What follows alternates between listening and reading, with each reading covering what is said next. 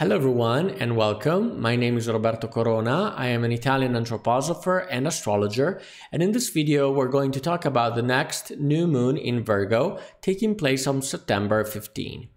Now, as always, as you can see, I like to start with the image of Archangel Uriel. This is a painting of him. However, this is the last time that we are going to see this picture because, as you can see, we have reached the last third of summer, Virgo season. We are in the middle of it. And so from the next sygygy, we're going to switch to autumn and Archangel Michael. Before starting, I'd like to remind you that I have launched my astrology courses, which are going to start in early October. So if you're interested in learning astrology, I'll leave you in the description box down below the link to the presentation video where you will find all the information. So let's talk about now about the last changes in the sky. So this is the chart of the sygygy. As you can see, it features Mars in Libra. So Mars has entered Libra and it is going to activate issues involving justice. Now, the conjunction of Jupiter and Uranus up here is still ongoing, and it is now separating due to the fact that Jupiter has turned retrograde since September 4. And September 4 is a very interesting date because that day, Venus turned direct again. So Venus and Jupiter are in this chart making a square, and this is the third square of the whole Venus retrograde process. So if you are interested in it, you can watch my video about Venus retrograde in Leo. And speaking about retrogrades, we have Mercury here that is in a very special state. And this is because Mercury is still retrograde, but really is stationing in this chart, meaning that it is basically stopping in the sky. It is stationing. And the correspondences between the sygygy and overall the Mercury retrograde process are very fascinating because the sygygy is taking place in the same degree that Mercury stationed the first time. And there are other correspondences that we're going to tackle by looking at the chart. So before moving on, this is a new moon, and it is a very important new moon because it prepares us for the festival of the Archangel Michael, which is taking place on September 29. Now, this is the date of the next full moon, meaning that this sygygy is going to be fully manifested right on Michaelmas. This means that we can approach this festival using the sygygy as the beginning of this process. And September 29, this date is held dearly by all anthroposophers since it is the festival of courage, it is the festival of the light that triumphs over the darkness of the Romanic dragon. It is a festival that it is celebrating the spiritualization of the human being.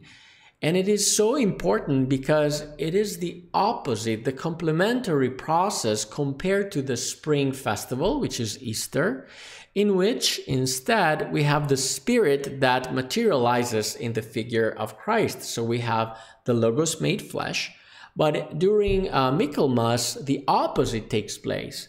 We don't have divinity as the protagonist, we have human beings, and we have flesh made Logos. So we have flesh spiritualized into something new, which is the human spirit. So for this reason, we can take this sygygy as the starting process that can allow us to prepare, to get ready for Michaelmas. This is, of course, a new moon, meaning that it represents the beginning of the process of manifestation of these etheric forces that are gradually approaching the Earth sphere. So as the waxing moon turns slowly in the full moon, you can really picture this manifestation taking place, right? And gradually, all that has to be accomplished in the physical world grows and gets fully matured. And for this reason, the new moon can be seen as the cosmic seed, the beginning of the manifestation process. So it is a good time to sow to get things started. And this is definitely the case because this is a new moon in Virgo, right? This process of manifestation will reach its culmination with the full moon in Aries, which interestingly enough is the zodiac sign of the warrior. And this full moon is going to happen during Michaelmas. And Michael is a warrior figure. And this is why this fits so nicely, so perfectly, I would say, with these 2 weeks that we can really use to get ready for this festival where the light triumphs over the darkness. So the sygygy year is located at 2158 degrees Virgo and occurs in close conjunction with the star Denebola, the tail of Leo, of the lion. While the last new moon, that was a month ago, occurred in the image of the lion's head, this is taking place in the image of the lion's tail. And does this star remind you of anything? Because it is the star on which Mercury stopped during its first stationing. And this means that the sygygy is basically taking a snapshot during the second stationing of Mercury. So this is what makes the sygygy special because, again, there's such a strong connection to Mercury here. On top of that, we can see that the sygygy is in opposition to Neptune in Pisces. Here we go. We have this is the first opposition. And the ruler of the sygygy, Mercury, not only it is stationing, but it is making an opposition to Saturn as well. Now, another correspondence between the sygygy and Mercury retrograde is this. As you can see from this degree, Sun and Moon are making a trine with Uranus, and the same was happening, of course, to Mercury because it was sitting on the very same degree, right? Uranus is at 2257 Taurus, and Mercury was performing this trine, at least the peak of this trine was on the 23rd. So we have these two oppositions. We're going to talk about them, exploring together the meanings of this sygygy. So let's start from the physical meaning, the more practical meaning. This is a new moon, therefore it is based on doing, on taking action. And this is even more the case because it is in Virgo, and Virgo is an earth sign that tends to work a lot. And we feel that, right? We feel this energy in September because the wheel starts spinning again and everything starts moving again, and we can feel it because we start new projects. We can feel this is the right moment to do it, right? However, I would say that this taking action is a little disorganized, if not downright chaotic. Why? Why am I saying this? Because we have these two oppositions. We have this trine with Uranus, so let's take a look at this. So we have Virgo, of course. It is a very accurate and planned out sign. But this sygygy is, we can say, it's in a hurry, so to speak, because it is in a hurry to get things done. And this is due to the trine with Uranus, which is still in conjunction with Jupiter. And Jupiter, of course, expands everything it touches. And for this reason, we have this haste brought by Uranus. And not only that, we have another component, the opposition with Neptune. And this opposition is all about chaos because, of course, Neptune in Pisces is very fruitful when it comes to creativity, right? But not at all when it comes to planning or organizing. And this means that we are asked to learn to navigate by sight, to adapt to the situation that will come our way, because here we are in a hurry and things are not as stable as we want them to be.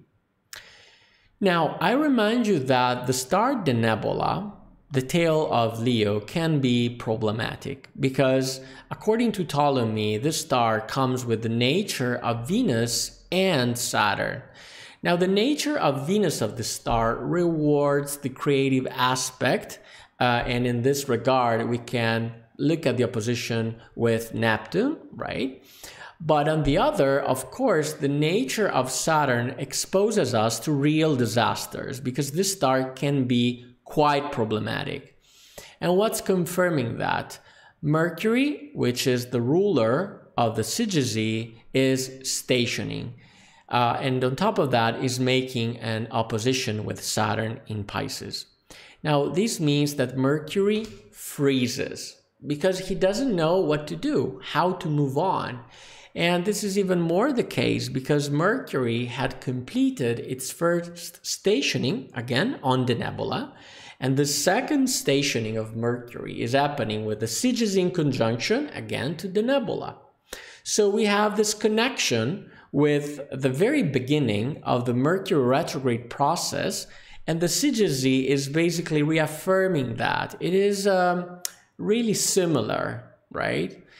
So we have this connection in particular with the hindrance, the difficulties that we faced in the last week of August. So you can think back about this week in particular, when Mercury was on Denebola. So on the positive side, these issues brought about by Denebola should find a solution here. Why is that? Because Mercury is turning direct again. So he wants out of the situation, he wants to move on, and the opposition with Saturn is separating, meaning that Saturn is at 2 degrees Pisces, Mercury at 8 degrees Virgo, so Mercury is stopping, preventing this opposition to perfect. Okay, so this is the good news. The good part is that we are going to face something similar, something that we already know from the last week of August, I would say, but this time we're going to find a solution for good. Now, on a more soul psychological level, Uranus's haste can become anxiety. So be careful about it, because haste is not a good advisor in this regard. While the chaos brought about by Neptune can make us very, very emotional. So when it comes to Saturn's opposition, this opposition is the main hindrance here. It can be an internal kind of hindrance, a blockage that is basically represented by Saturn in Pisces. That is a configuration involving a water sign, so it is talking about emotions. And when it comes to Saturn in Pisces, we can talk about disillusionment and being disenchanted. So we can go too far with this process. So being too much disillusioned, too much realistic or pessimistic, we can really prevent our projects to move on, right? So the question at this point that we can ask ourselves could be, how can I be more realistic without being blocked by an excess of pessimism, if that makes sense? So we also have to learn to keep alive the torch, the flame of trust, because that allows us to realize our projects, to move on with them. Otherwise, this Saturn might prevent us from completing them. On a spiritual level, we have, of course, the preparation to Michaelmas, but in astrosophy in particular, the constellation of Leo is all about humanity reaching out for the forces of the heart. But this time, these forces are conveyed by the sign of Virgo. And on top of that, the virtue of the Virgin that is described by Steiner is courtesy, which becomes steadiness of feeling. Now, I don't like this translation because in Italian we have another translation, so I checked the German, and a better translation for the virtue of the zodiac sign of Virgo would be courtesy, which becomes sensitivity of heart. So here we have the forces of the heart, not only in the virtue, but also because the sygygy is happening in the starry image of the lion, which is the bearer of the forces of the heart. And here the forces of Virgo are basically putting us at the service of others. And this is done in the name of this ideal, the ideal of the heart, which here takes the form of a specific ideal, which is that of brotherhood. Now, in other words, whenever we work, we are always at the service of others. So whether we recognize it or not, whenever we work, we are always expressing forces of brotherhood because we are serving others.